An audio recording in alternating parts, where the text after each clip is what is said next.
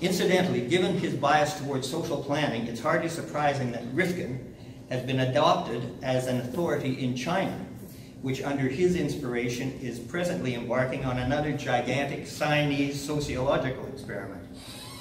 It is designated, ironically, from the standpoint of these panelists, I'm sure, as social credit.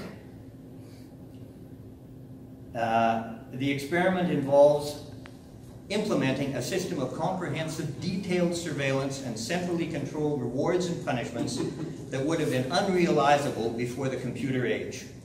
Needless to say, it is a system antipodal to the social credit objectives espoused by C.H. Douglas.